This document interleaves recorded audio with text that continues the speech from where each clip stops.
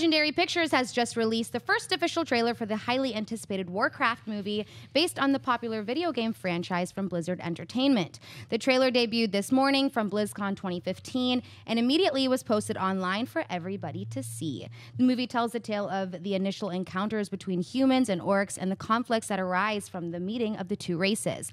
The movie is being directed by Duncan Jones and stars Travis Fimmel, Paula Patton, Ben Foster, Dominic Cooper, Toby Kebbell, Daniel Wu, and Clancy Brown.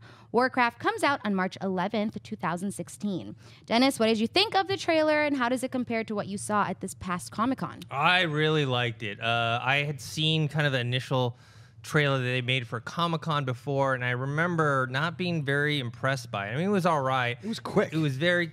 They showed a lot of footage, and it was... You could still see the green screen, and a lot of the CG was unfinished.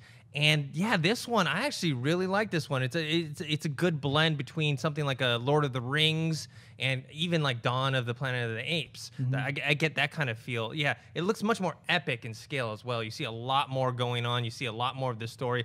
I liked it a lot. I know we had to sit through a bunch of other stuff that we didn't, we're really care for, but me personally, I thought it was worth the wait. David?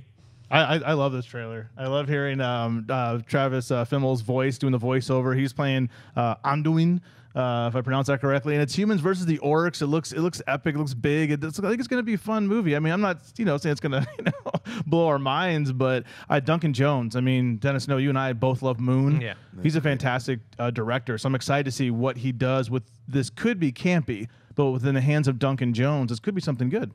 Josh? I don't know. I guess I never played the games. I had always just thought that the orcs were owned by the Lord of the Rings people, so that you couldn't take them outside of that realm. Like orcs can't be anywhere else. I guess I was a little confused by that. I'm showing my greenness. I see a lot of comments in the YouTube whatever. video. My bad. What I will say is the motion capture looked a little weak. I thought the orcs looked a little too CGI. I thought that the humans looked pretty cool. I like the storyline. It's like a Native American, pre-colonial kind of era kind of thing, trying to assimilate with other cultures, and obviously there's going to be a war kind of thing about it. I like that's the storyline. I think I have to just wrap my mind around the fact that it is fantasy. Right, and unlike Lord of the Rings, the orcs aren't the bad guys. There's different points of view. Right. Like they have their issues, the humans have their issues, and maybe they'll come together. Maybe they won't. Planet of the Apes, and like you mentioned, like an Avatar style, Pocahontas, that type of.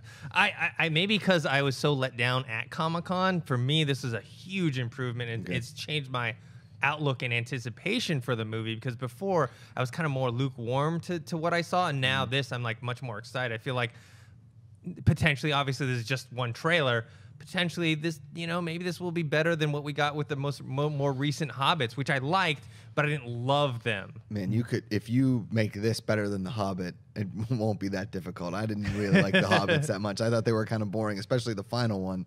This one does look like it's got a ton of action. I love any of these kind of like Lord of the Rings kind of things.